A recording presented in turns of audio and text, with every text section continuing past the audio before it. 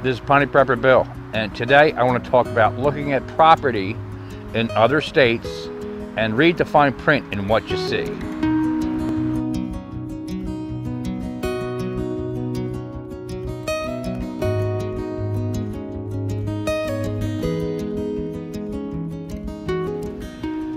As you know, we've been looking at getting out of New Jersey. We've been looking at property in Tennessee, Missouri, West Virginia, Kentucky, and a couple people were telling us on a couple other websites, they were talking about you can buy property from landowners.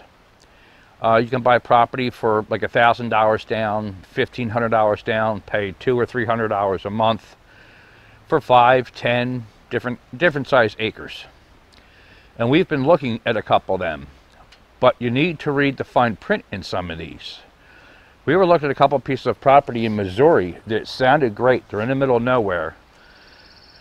But when you read some of it, one of them was 15 or 20 minutes to a major city. We don't want that. A couple of them sounded good. They had water on the property. They had electric that was close by, and a lot of it sounded good. One of them was, I think it was $15,000 for like 6 or 7 acres. One of them was 5 acres, but it was, cash price was $10,000, but we don't have $10,000.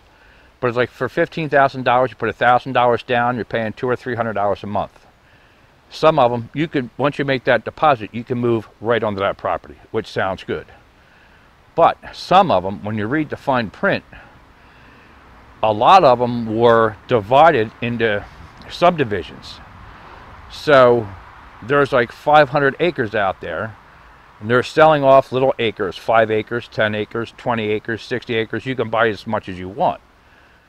But if you or 2 or 3 other people buy these different pieces of property scattered throughout, somebody else could buy up those other 380 acres and put in a development. So we're moving away from where we're at to get away from certain things, and we might be moving right into the heart of another one. So you're going from the frying pan into the fire. Another one I was looking at, well, a couple of them were almost the same thing. It sounded good, and the taxes for like 12, 13 acres was like $100 a year, around that, $74 a year, $200 a year. But then it said HOA, $365 a year, or 300 something. That's homeowners association, isn't it? I don't want to be buying a piece of property in the middle of nowhere and then have to pay a homeowners association. Now you're looking at, I can't paint my house the color I want, or so you got to look at what you're getting, and really look and research what you want and what could possibly happen in the future. We're still looking. We saw one, I think this was in Kentucky, that sounds really good. There was, for some reason, we were looking at Tennessee last year, and for some reason we steered away from Tennessee, but we're not sure why. So we're looking into Tennessee again. And another thing, I've been having problems answering some of your comments. I get an email notification on my email saying somebody commented on such and such video. If I go to my video, it'll say, I don't have a lot of people comment or even watch my videos. So even if everybody commented on my video, I'd have like 50 comments. But it might say I have 10 comments, and when I click down, I have 5. I can't see anymore. But when I get an email saying, you know, John so-and-so made a comment on your video, and I can read the comment, and then at the bottom it'll say reply. So when I click on reply, it takes me to my video on YouTube, to the comment section, and it's not there. Okay, now in this video, this is YouTube, Secret Stuff has commented, is the grass always greener video? And if I go, I can read his thing, but when I click on reply, hold on, loading, pause it. Here's my, when I click on my comments, he's not there. And it doesn't matter what I do, newest first, oldest first, it really doesn't matter.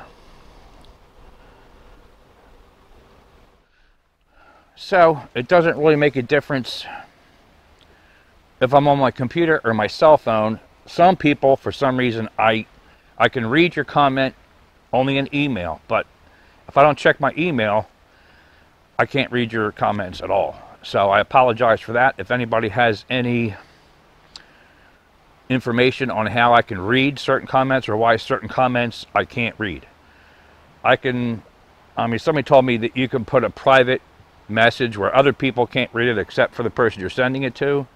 But if they're sending it to me, I can't respond. I can't even see it on my own feed. So that makes no sense to me. So look, we're still looking at property. We're looking at a couple different states, but right now we're not sure of the ins and outs of the fine type, what they're really doing, what you can buy.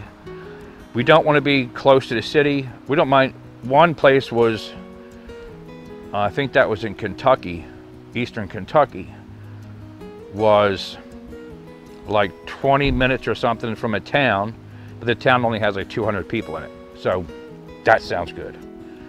A big town with thousands of people, we want an hour is good. We don't want to be too close to town. So this is Pawnee Prepper Bill. This is about the comments. I can't get some of your comments. And about housing, if anybody has a good area. Some states are just so freaking big. So if you know a certain county, a certain town to look at for property that's cheap, with no building restrictions, or can you live in a shed that you build up, or can you build your own house? People are like, oh, come to Tennessee, come to Montana, come here. It's so big, like New Jersey. If somebody told me if they want to come to New Jersey, well, it depends on where you go. 20 minutes from here, you're going to pay $6,000 a year. Move 20 minutes down the street, you're going to pay less than that. Depends on the county and stuff. So if anybody has any good places you can think of, let me know.